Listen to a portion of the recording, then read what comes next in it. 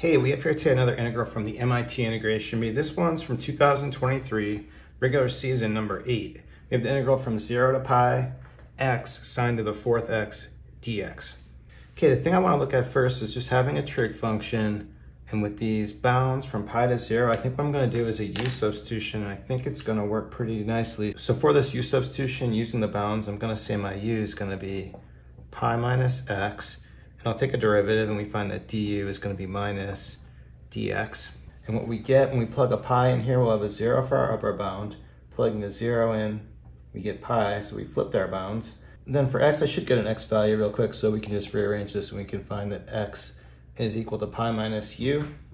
So I'll write that in, our pi minus u, and then we're going to have sine pi minus u, and this is going to be to the fourth du. But I'm going to have this minus sign here. But what I'm going to do with the minus and the du, I'm just going to bring that out front of the integral and use it to flip my bounds to get it back to what we had. So this is going to be going from 0 to pi again. And now here for sine of pi minus u, we've got a nice identity for that. This is the supplementary angle formula. So this is the same thing as sine of u. And we could show this really quick using the different angle formula. So we could take sine pi minus u using different angle and write this as sine pi times cosine u minus sine u cosine of pi. Well, here sine of pi is going to 0, so this first part's just 0. This here, cosine of pi is minus 1, so multiplying minus 1 times minus is going to give me this sine of u right here. So what I can do is just change this sine pi minus u, we can just change this back to just u. And then from here what I'm going to do is just a variable change, because this is a definite integral. I can change it back to x if I want, and that's going to help me so I can try to add it to our original integral. So we'll write this as pi minus x sine x to the fourth dx. And we're starting to see the similarity here to our original integral. But one more thing I want to do, I want to distribute this sign in here and write this as two integrals. What I'm going to do to separate this is on the first integral, I'll bring a pi up front because that's a constant value. So we're going from 0 to pi of sine to the fourth x dx. And then for the second integral, we're just same bounds, but we're going to just have x sine to the fourth x dx. And then from here, what I'm going to do, I'm just going to label my original integral as I, but then we notice that this is the exact same integral right here, so this is also going to be I. So what I can just notice, if this whole thing is I, and I add one copy of this integral I to both sides here, we're going to have 2I. And so what we're left with is just 2I is going to be equal to this piece right here. Let me just copy that one down. But now we're just left with an integral that we can do. So we're getting pretty close to a solution. And what I'm going to do, I'm just going to divide off this 2 right here so we have it. So we're just solving for our integral, and we'll have a pi over 2 out front. So we'll just take this sine fourth x and reduce it with power reduction. So we have this formula. We know that sine squared x can be written as 1/2 1 minus cosine of 2x.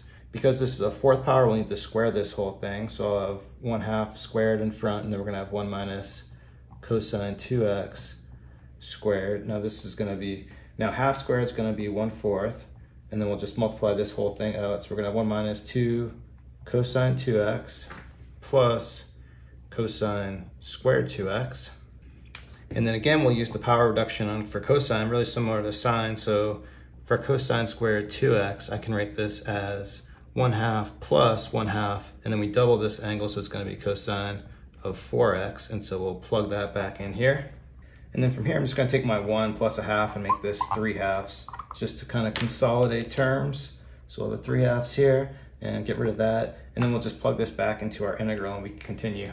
Okay, so from our previous board, I just plugged this back in, and I just brought this 1/4 out front of the integral, and I'm actually going to multiply this times the pi over 2 and write this as pi over 8 now. And I think we're ready to integrate this. So just integrating 3/2, we're going to have 3/2 x. Then integrating here, we're going to need to pull a 2 out in the denominator. So this is just going to be sine of 2x. And then here we need to pull a 4 out, so we're going to end up with 1/8 sine to the fourth x. And this is all evaluated from 0 to pi. And from here, you can see that when we plug 0 in, this whole thing is going to be 0. Every term is going to be 0. When we plug pi in for sine 4 of x, this is going to 0. When we plug pi in here, this is going to 0. So we just need to take our pi and plug it in right here. And so this is going to give me pi over 8 times 3 over 2 pi. So we'll just multiply that together, and we get 3 over 16 pi squared. So that's it. Pretty good problem. We just had to get the U substitution at the beginning, and then it was pretty much smooth sailing after that. So we'll stop it there. Thanks everyone for watching. Have a great day.